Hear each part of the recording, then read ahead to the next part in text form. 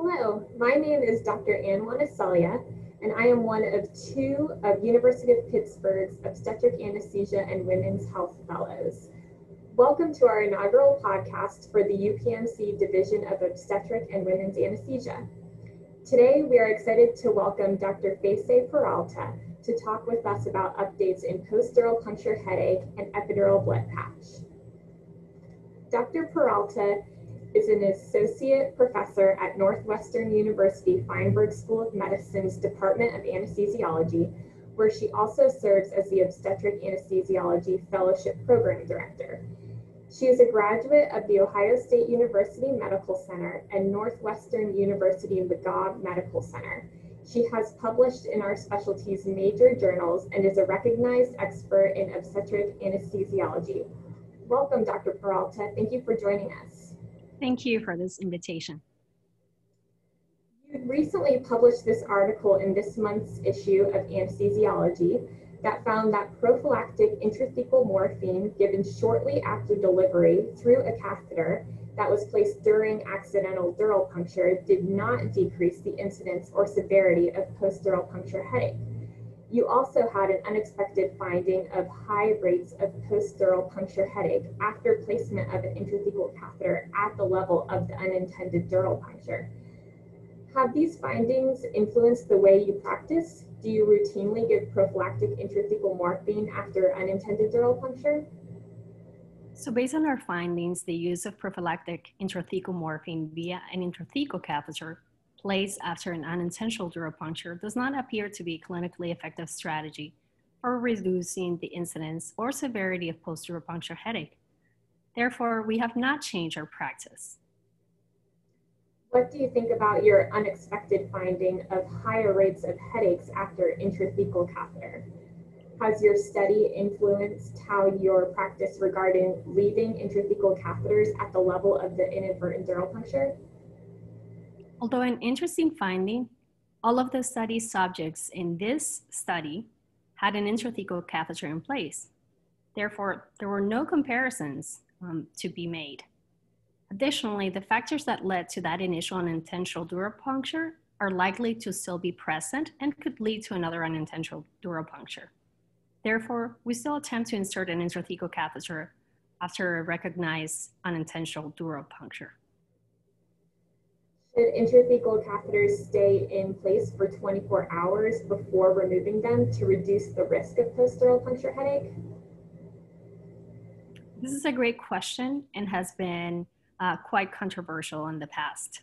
Recent meta-analysis and trial sequential analysis actually found no evidence supporting the benefit of intrathecal catheters being placed for a prolonged period for the prevention of post-dural puncture headache. Should all wet taps get an intrathecal catheter, or should an attempt at placing an epidural catheter at a different space be encouraged? I think this will depend on several factors, including the comfort level of the provider with the management of an intrathecal catheter. In my clinical practice, we opt to insert an intrathecal catheter after an unintentional dural puncture occurs. Now, if the patient complains of paresthesia when threading this catheter, we immediately remove it and proceed with placement of an epidural catheter at another level. Your study was an excellent follow-up to the classic question, does prophylactic morphine in the epidural space decrease the risk of dural puncture headache? Do you routinely use epidural morphine as a preventative strategy in patients with a re-sited epidural catheter? What about autologous blood in an epidural catheter or a so-called prophylactic epidural blood patch?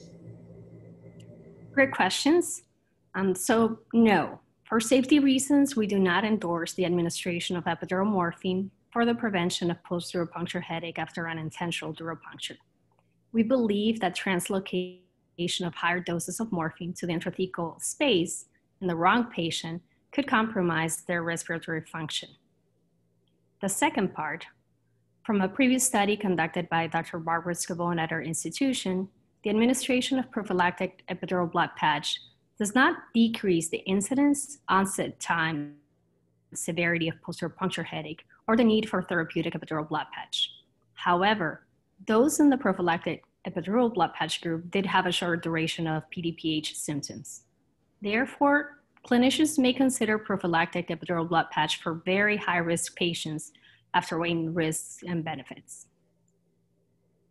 Thank you so much for answering some questions about your study. I'd like to also tap into your expertise about inadvertent dural puncture and your thoughts on some management strategies. I have heard that epidural blood patch should be avoided within the first 24 hours after an unintended dural puncture because it can fail. Is this true? Do you recommend waiting 24 hours before doing an epidural blood patch? So this is a very relevant clinical question. From Dr. Pake's study, we know that the risk of failure is greater when an epidural blood patch is performed within 48 hours of a dural puncture. However, like everything else in medicine, we have to weigh risk versus benefit. If someone is having a severe PDPH, which can be defined as a pain score greater or equal to 7, or just the presence of neurologic symptoms, epidural blood patch should not be delayed. The right thing to do is to sit down with the patient and explain our thoughts and allow them to be involved in the decision-making process. In my clinical practice, we routinely offer epidural blood patches after 24 hours if the patients meet criteria for it. What do you think sphenopalatine ganglion blocks, what role do they play in management of the inadvertent dural puncture? Do you use this intervention in your practice? So the sphenopalatine ganglion blocks have become the new kid on the block, treatment for the management of post-dural puncture headache. I believe that at this time, the use of SPGs is limited or should be limited. They should be offered as a temporizing measure for patients with severe post-dural puncture headache that are not eligible to receive an epidural blood patch.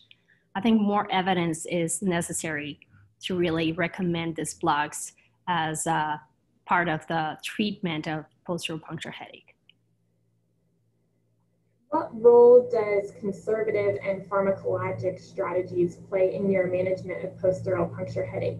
Do you always offer these interventions to patients prior to offering an epidural blood patch? The answer is yes, because of the low risk of these interventions. We offer conservative management in the form of oral acetaminophen and caffeine to patients that have a mild to moderate headache in the absence of neurologic symptoms. These are more temporizing measures while waiting for the natural course of this diagnosis to evolve, such as resolution within a week after onset of symptoms in most patients. Sometimes we have patients being evaluated for more than one blood patch. When do you think head imaging, such as MRI or CT, is warranted? Should all patients returning for a possible second or third blood patch receive brain imaging? So we know from recent prospective studies that complete and permanent relief of headache after one epidural blood patch occurs in up to 1/3 of women with post-dural puncture headache following a dural puncture with an epidural needle. But up to 50 to 80% of them will only have partial relief. We also know that up to 20% of women receive little or no relief from an epidural blood patch, even if repeated. So my recommendation is the following. In cases of partial or no relief, a second epidural blood patch may be performed after ruling out other causes of headache. If a third epidural blood patch is being considered, it might be prudent to wait for radiologic imaging studies to rule out other potential causes of this headache. Performing a third epidural blood patch under fluoroscopy, for example, in the pain clinic, should also be taken into consideration. Thank you so much. Thank you for being our guest on our inaugural UPMC Division of Obstetric and Women's Anesthesia podcast. This information is informative, and we thank you so much for your time. Thank you. My pleasure.